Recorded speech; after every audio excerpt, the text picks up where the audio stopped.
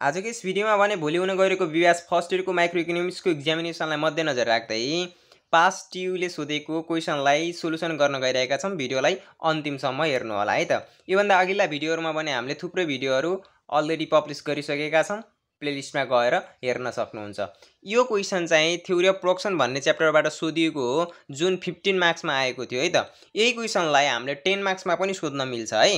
10 मार्क्समा पनि सोध्न मिल्छ र 15 मार्क्समा सोध्यो भने चाहिँ कसरी गर्ने र 10 मार्क्समा सोध्यो भने के मात्रै गर्ने भन्ने बारेमा पनि म बुझाउनेवाला छु। तपाईले भिडियोलाई अन्तिमसम्म हेर्नु होला है त।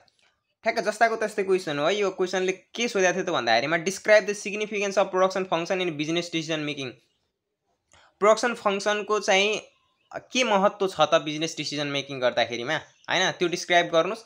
र how to farm achieve optimal employment of to variable inputs, अनि फार्मले कसरी एचिभ गर्छ त अप्टिमल इम्प्लॉयमेन्ट हैन, टु भेरिएबल इनपुट्स मार्फत कसरी चाहिँ अप्टिमल इम्प्लॉयमेन्ट चाहिँ एचिभ गर्छ भन्ने कुराको बारेमा एक्सप्लेन गर्नुस् भनेको थियो। अब त्यसको एन्सर हामी पढौँ है त दनादन। सुरुमा हामी अलिकति डिफाइन गरौँ। 15 मार्क्सको क्वेसन हो नि त, त्यही भएर अलिकति जसरी भए पनि अलिकति राम्रो र अलिकति एक्स्ट्रा लेख्ने प्रयास गर्नुपर्छ है। 15 मार्क्समा एनालाइसिस गरेर लेख्ने खालकै क्वेसनहरू आउने गर्छन्। सो अब यहाँ व्हाट इज प्रोडक्सन फंक्सन भनेर सोधेको छैन, त्यही पनि हामीले प्रोडक्सन फंक्सनको थोरै डेफिनेसन लेखौँ अनि सिग्निफिकेन्सलाई पनि लेखौँला है त। So production function is defined as a functional relationship between physical inputs and physical outputs of a firm. The significance of production function in business decision making is given below भनौँ है त। So यति भनिसकेपछि हामी अब केही पोइन्ट्सहरू 4-5 वटा पोइन्ट्सहरू लेख्दिएपछि हाम्रो फर्स्टले भनेको कुरा सकिन्छ है। अब यसको सिग्निफिकेन्स अथवा इम्पोर्टेन्ट के छ त भन्दाखेरिमा to select list cost combination of inputs, to take long run production decision based on return to scale, to determine how much output produced at given cost, to determine what combination of input used to produce on given price of capital and labor। मैले सरसर्ती explain भन्दा पनि सरसर्ती भन्नेवाला मात्रै छु है, किनभने हामीसँग थोरै समय छ। तपाईलाई चाहिएको पनि एन्सर रै हो हैन, अहिले बुझाउन लाग्ने हो भने त लामो समय लाग्छ नि त। अब हामीसँग थोरै समय छ, त्यसकारणले गर्दाखेरिमा म बरु फिगर कसरी बनाउने भन्ने कुराको बारेमा चाहिँ भन्छु हैन, फिगर आउट गर्छु। तर यी थ्योरीहरू चाहिँ तपाईले सरसर्ती आफै बुझ्न सक्नुहुन्छ है, सिम्पल वर्डमा छ। सो अब हामीले पछाडिपट्टिको भागलाई अब हामी एक्सप्लेन गर्न जाँदैछौँ है त। How to farm achieve optimal employment भन्नेवाला अब यहाँबाट सुरु हुन्छ, त्यसको एन्सर लेख्ने है। The farm achieve optimal employment of to variable inputs are given below भन्ने, त्यसपछि थोरै अलिकति एक्सप्लेन गर्ने। The main goal of the producer is to maximise profit. For this purpose cost should be minimise at given output or output should be maximized at given cost for the equilibrium। अब हामीले कस्टलाई minimise गर्नुपर्छ र कस्टलाई maximise गर्नुपर्छ के to achieve the employment हामीले प्राप्त गर्नको लागि कस्टलाई मिनिमाइज र कस्टलाई म्याक्सिमाइज गरेर दुई तरिकाबाट हामीले चाहिँ एक्सप्लेन गर्नुपर्ने हुन्छ। त्यही क्वेसनले सोधेको हो है। For this purpose cost should be minimise at given output or output should be maximized at given cost for the equilibrium। The given total cost outlay meets the maximized output to show the equilibrium. The two commodities must be filled। यो commodities भन्दा पनि condition है, दुईटा condition चाहिँ fulfil हुनुपर्छ। के हुनुपर्छ त भन्दाखेरि first condition आइसोकस्ट should be tangent to the आइसोकस्ट line. आइसोक्वान्ट should be tangent to the आइसोकस्ट line. आइसोकस्ट लाइनमा चाहिँ आइसोक्वान्टहरू के हुनुपर्छ त भन्दाखेरि स्पर्श भएको हुनुपर्छ। आइसोक्वान्ट must be convex to the origin at equilibrium point, अनि आइसोक्वान्ट चाहिँ कन्भेक्स टु द ओरिजिन हुनुपर्छ एट इक्विलिब्रियम पोइन्ट। इक्विलिब्रियम पोइन्टमा चाहिँ आइसोक्वान्ट कन्भेक्स हुनुपर्छ भन्दैछ है त। दुईटा कन्डिसन हो है, कमोडिटीज नै कन्डिसन लेख्नु होला है यहाँ। सो अब हामी एजम्सन पनि लेख्नुपर्ने हुन्छ, किनभने हामीलाई 15 मार्क्स त त्यसै आउनेवाला छैन नि त। सो एजम्सन हामी लेख्नुपर्छ। एजम्सनमा के हुन्छ त यसको मान्यता भन्दाखेरि the producer is rational. Producer कन्ज्युमरहरू rational छन् हैन, विवेकशील छन्। The producer use to inputs labour and capital. Labour र क्यापिटल चाहिँ युज गर्छ भन्दैछ प्रोड्युसरले है, लेबर र क्यापिटल युज गर्ने भन्दैछ। All units of inputs are homogeneous. सबै युनिट्सहरू एक रूप हुनुपर्छ, समरूपी हुनुपर्छ। The total cost or money outlay is given. Money outlay चाहिँ गिवन हुनुपर्छ भनेको छ है। अब हामी बल्ल दुईटा इनपुट्स भन्दै थियो नि क्वेसनले, हो त्यसको बारेमा हामी फिगर सहित एक्सप्लेन गर्नेवाला छौँ। The producer equilibrium should be explained dividing into two cases. दुईवटा केसबाट एक्सप्लेन गर्नुपर्ने हुन्छ। यदि क्वेसनले यस्तै गरी तरिकाले सोध्यो भने चाहिँ हामीले दुईवटै कन्डिसनलाई एक्सप्लेन गर्नुपर्ने हुन्छ। यदि 10 मार्क्समा सोध्यो भने के गरी सोध्छ त भन्दाखेरिमा maximisation of output at given total cost outlay अथवा यो भन्नु र maximisation of output subject to cost constraint or financial constraint भन्नु एउटै हो है त। यसरी सोध्यो भने हाम्रो 10 मार्क्समा यो एउटा फिगर मात्रै गराउने र एक्सप्लेन गर्ने, अगाडिको त सबै लेख्नुपर्छ है। 10 मार्क्समा सोधे पनि यहाँसम्म चाहिँ 10 मा सोधे पनि 15 मा सोधे पनि लेख्नै पर्छ, सिग्निफिकेन्स बाहेक है। त्यो सिग्निफिकेन्स भनेर आउँदैन, इम्पोर्टेन्ट भनेर आउँदैन, छुट्टै भनेर आउँछ। त्यहाँभन्दा तलको सबै लेख्नुपर्ने हुन्छ। यदि 10 मार्क्समा सोध्यो भने त्यति लेख्नुपर्छ र एउटा कन्डिसन दिन्छ, कि त म्याक्सिमाइजेसनको केस दिन सक्छ कि त मिनिमाइजेसनको केस दिन सक्छ के। यदि म्याक्सिमाइजेसन हो, यो क्वेसन नै हो के, यो मैले टाइटल दिएको छु नि, हो यो क्वेसन सोधेर यसरी आयो भने 10 मार्क्समा आउँछ र यसरी सोध्यो भने मात्रै है, सोध्यो भने यसरी म्याक्सिमाइजेसन अफ आउटपुट यसरी भनेर सोध्यो भने चाहिँ 10 मार्क्समा आउँछ। अब यो क्वेसनले जसरी सोधेको छ त्यसरी सोध्यो भने चाहिँ फेरि 15 मार्क्समा आउँछ है त।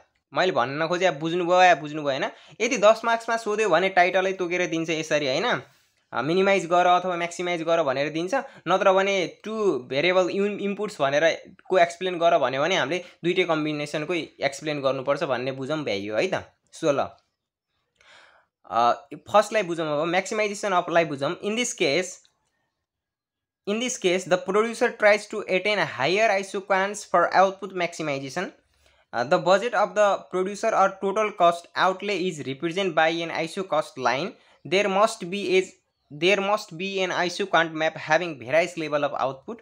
The producer equilibrium or least cost combination of inputs can be cleared by figure. अब यसलाई हामीले म्याक्सिमाइजेसनको केसलाई हामीले फिगरद्वारा क्लियर गर्नुपर्छ। हामीले दुईवटा हुनु एजम्पसनमा हामीले के भनेका छौँ त भन्दाखेरिमा all producer युजेड to inputs labour and capital. Labour र क्यापिटललाई के गर्ने भनेको छ त हामीले एजम्पसनमा युज गर्ने भनेको छ। सो हामीले एक्स एक्सिसमा हामीले लेबर देखायौँ भने वाइ एक्सिसमा हामीले युनिट्स अफ क्यापिटल देखायौँ। सुरुमा हामीले के गर्नुपर्छ त भन्दाखेरिमा एउटा यो फिगर गराउँदाखेरिमा हामीले सुरुमा एउटा आइसो कस्ट लाइन खिच्ने, यो सुरुमा खिच्नुपर्छ, आइसो कस्ट लाइन भन्छ यसलाई हैन।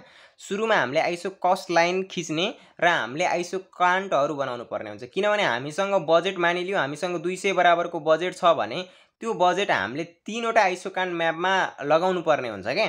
त्यसको लागि हामीले सबभन्दा बढी म्याक्सिमम कसले गर्छ त भन्ने कुरा हुन्छ। अब आइसो कान्ट 1 ले 100 बराबरको प्रयोग गर्यो, अनि आइसो कान्ट 2 ले 200 बराबरको, आइसो कान्ट 3 ले 300 बराबर भनेपछि 200 बराबरको जसले प्रयोग गर्छ त्यसले चाहिँ म्याक्सिमम प्रयोग गरे हुन्छ हैन, म्याक्सिमम हुन्छ। जसले चाहिँ यो 200 युनिट्सलाई म्याक्सिमम गर्न सक्छ त्यो नै के हुन्छ त भन्दाखेरि म्याक्सिमम आउटपुट हुन्छ हैन। सो त्यही कुरालाई हामीले एक्सप्लेन गर्नुपर्ने हुन्छ। सुरुमा हामीले फिगर बनाउँदाखेरिमा पहिला के गर्ने त भन्दाखेरि आइसो कस्ट लाइन खिच्ने, यो आइसो कान्ट लाइन हो, ए र बी भन्ने आइसो कान्ट लाइन खिच्ने सुरुमा। त्यसपछि ठ्याक्क दुई ठाउँमा ट्यान्जेन्ट हुने गरी, दुई ठाउँमा स्पर्श हुने गरी आइक्यू लाइन खिच्ने, आइसो कान्ट म्याप बनाउनु पर्ने हुन्छ नि त। सो आइसो कान्ट म्याप बनाउने सुरुमा यो आइसो कान्ट म्याप बनायौँ जहाँनिर पी भन्ने पोइन्ट र क्यू भन्ने पोइन्टमा चाहिँ यो के हो त भन्दाखेरि ट्यान्जेन्ट भयो। त्यस्तै गरेर हामीले दोस्रो आइसो कान्ट म्याप खिच्दाखेरिमा यो आइसो कस्ट लाइनलाई चाहिँ एकै ठाउँमा ट्यान्जेन्ट हुने गरी खिच्नुपर्छ र यसले चाहिँ क्यू भन्ने पोइन्टले चाहिँ के गर्यो त भन्दाखेरि इक्विलिब्रियम सिर्जना गर्यो, किनभने एकै ठाउँमा ट्यान्जेन्ट भएको छ नि त।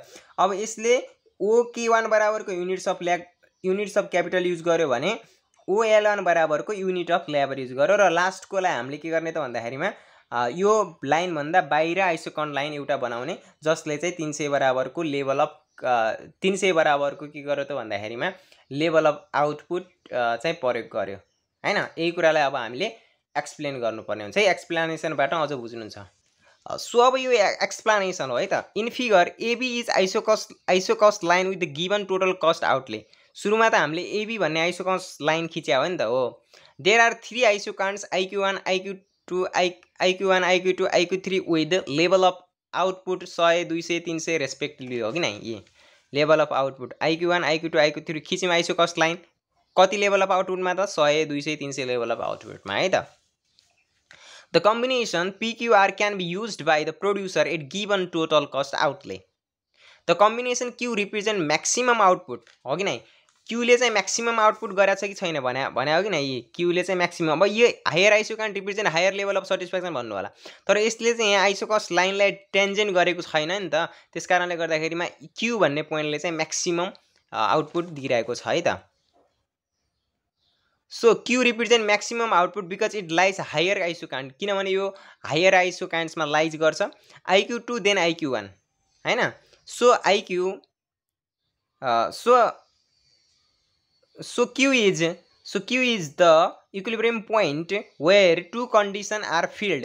हैन दुईटा कन्डिसनहरु हाम्रो फुलफिल हुनुपर्छ भनेको छ नि त सुरुमै that is आइसोकान्ट IQ2 is tangent to the आइसोकस line एउटा आइसोकस लाइनसँग टेन्जेन्ट हुनुपर्छ हैन AB सँग के भएको छ त भन्दाखेरि टेन्जेन्ट भएको छ नि त स्पर्श भएको छ नि त AB सँग र अर्को IQ2 is convex to the origin एउटा ओरिजिन तिर पनि छ at point Q the producer is in optimum condition using OL1 units of labour and OKN units of capital A OL1 labour of units and OK1 units of capital so यदि क्वेसनले अब maximisation मात्रै भन्यो भने यसरी तोकेरै भन्यो भने यति गर्ने हैन यो फिगर गराउने एक्सप्लेन गर्ने र त्यो लेभल अफ इनपुट्स दुईटैको एक्सप्लेन गर्नु पर्यो भनेपछि त्यस्तो अवस्थामा हामीले मिनिमाइजेसनको पनि गर्नुपर्ने हुन्छ यो क्वेसनमा चाहिँ दुईटैको गर्न सोधेको छ त्यसकारणले अब हामी अर्कोको पनि एक्सप्लेन गरौँ है त सो सेकेन्ड कन्डिसन रहेको छ cost minimisation at given level of output अथवा minimisation of cost at given कोटा भन्न सक्छौँ है एउटै हो एउटा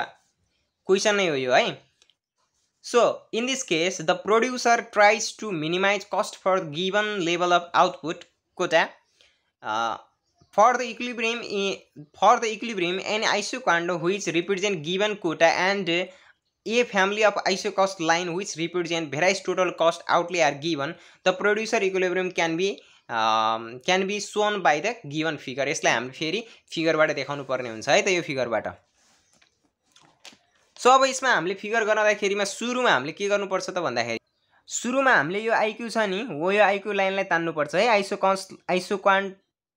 आइसोक्वान्ट म्याप बनाउनु पर्छ सुरुमा किनभने आइसोकस लाइनहरु आइसोक्वान्ट म्यापमा बन्ने हो नि के त्यसकारणले गर्दाखेरि सुरुमा हामीले आइसोक्वान्ट लाइन खिच्ने एक्स र वाइ एक्सिस खिचिसकेपछि एक्स एक्सिस तिर हाम्रो युनिट्स अफ लेबर हुन्छ भने वाइ एक्सिस तिर युनिट्स अफ क्यापिटल हुन्छ त्यसपछि हामीले आइसोक्वान्ट म्याप बनाउने सुरुमा र सुरुमा के गर्ने त भने त्यसपछि AB बराबरको के तान्ने त भन्दा त्यसपछि AB आइसोक्वान्ट लाइन खिच्ने जो चाहिँ के हुनु पर्दैन त भन्दाखेरि जसले चाहिँ आइक्यू लाई टच गरेको हुनु हुँदैन है AB भन्ने लाइन खिच्ने त्यसपछि अर्को लाइन खिच्दाखेरिमा चाहिँ ठ्याक्क यो आइक्यू लाई टेन्जेन्ट हुने गरी खिच्ने है आइक्यू लाई टेन्जेन्ट हुने गरी ठ्याक्क यसलाई स्पर्श गर्ने गरी अर्को लाइन खिच्ने त्यसलाई हामीले CD बराबरको नाम दियौं है त यहाँनिर Q मा टेन्जेन्ट भयो र अर्को लाइन खिच्दाखेरिमा तीनवटा लाइन खिच्नु पर्ने हुन्छ त्यसपछि आइसोकस्ट लाइन अर्को आइसोकस्ट लाइन खिच्ने बेला चाहिँ दुई ठाउँमा टेन्जेन्ट भएको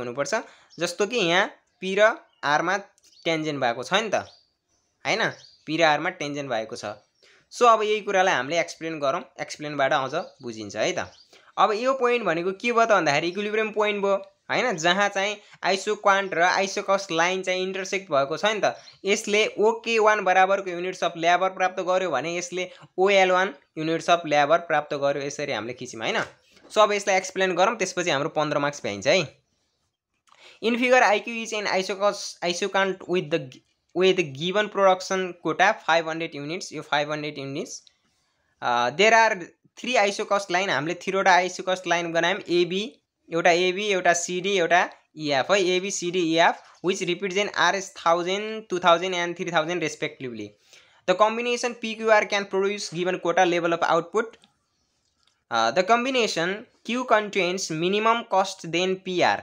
हैन Q ले के गर्यो त भन्दाखेरि Q ले के कन्स्टेन्ट गर्यो the combination Q constant minimum cost then P and R minimum cost then P and R P र R भन्दा यो मिनिमम छ नि त हामीले मिनिमाइजेसन कस्ट मिनिमाइजेसन गर्न खोज्दै छौं नि त त्यसकारणले गर्दाखेरि P र R भन्दा Q चाहिँ मिनिमम छ त्यसकारणले गर्दाखेरिमा so Q is the equilibrium point where to condition are filled हैन तिनै अगाडि हामीले जुन कन्डिसन लेखेका थियौं तिनै कन्डिसन चाहिँ Q भन्ने पोइन्टले feel गराछ that is IQ is tangent to IQ is tangent to CD, C र डीमा टेन्जेन्ट भएको छ नि त आइक्यू 2000 आउटपुट्स हैन। And IQ is convex to the origin at point Q.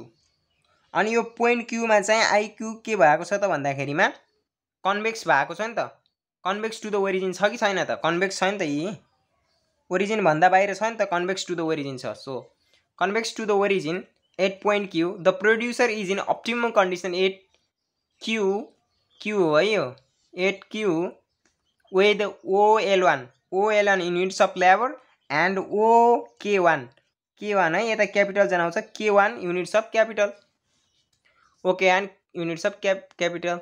Yes thank you. यति हो 15 नम्बरको 4 क्वेसन सोधेको 2079 मा सोधेको क्वेसन हो यो। अब क्वेसनले चाहिँ ठ्याक्कै तोकेर भनिदियो भने, मिनिमम भनिदियो भने, कस्ट मिनिमाइजेसन भन्यो भने हामीले यो मात्रै लेख्ने है, अगाडिको सबै लेख्ने अनि त्यसपछि यो लेख्ने अनि यो एक्सप्लेन गर्ने। कस्ट म्याक्सिमाइजेसन भन्यो भने हाम्रो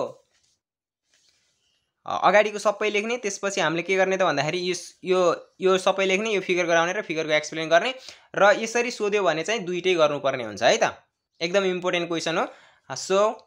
सो एक्जाम आइसकेको छ, राम्रो प्रिपेयर गर्नु होला। मैले ठ्याक्क बुझाउने भन्दा पनि ठ्याक्क नोट जस्तो टाइपको मैले तपाईलाई दिएको हो, नत्र यहाँ बुझाउन लाग्ने भने 2 घण्टा लाग्न सक्छ। सो अब तपाईले, अब म 1-2वटा भिडियो अझै हाल्न सक्छु है। सो भोलिको लागि राम्रो प्रिपेयर गर्नु होला। Best of lock. च्यानललाई लाइक कमेन्ट शेयर सब्सक्राइब कति भनिराख्नु, तर गर्न मन लाग्छ भने गर्नु होला, मन लाग्दैन भने नगर्नु होला, किनभने सेकेन्ड इयरमा पनि काम लाग्न सक्छ। त्यसकारणले गर्दाखेरि सब्सक्राइब गरिदिनु होला नि, के जान्थ्यो र हैन, सब्सक्राइबको बटन त मध्यमा। Thank you. भोलिको लागि बेस्ट अफ लक है त। सो यो आउन सक्छ है, त्यो यो 2079 मा सोधेको क्वेसन हो, फेरि पनि त सोध्न सक्छ नि त हैन, आउन सक्छ। इम्पोर्टेन्ट चाहिँ इम्पोर्टेन्ट नै छ है त। 15 मार्क्समा नआए पनि 10 मार्क्समा जस्तो कस्ट मिनिमाइजेसन मात्रै भनेर सोधिदिन सक्छ, अथवा कस्ट म्याक्सिमाइजेसन भनेर मात्रै सोधिदिन सक्छ है। त्यो हेडिङलाई याद गर्नु होला है, मैले हेडिङ सहित दिएको छु नि, हो त्यही नामको हेडिङ भनेर आयो भने त्यस्तो अवस्थामा 10 मार्क्समा नि आउन सक्छ, र यसरी आयो भने चाहिँ 15 मार्क्सको है पुरै लेख्नुपर्छ दनादन सबै है। Thank you.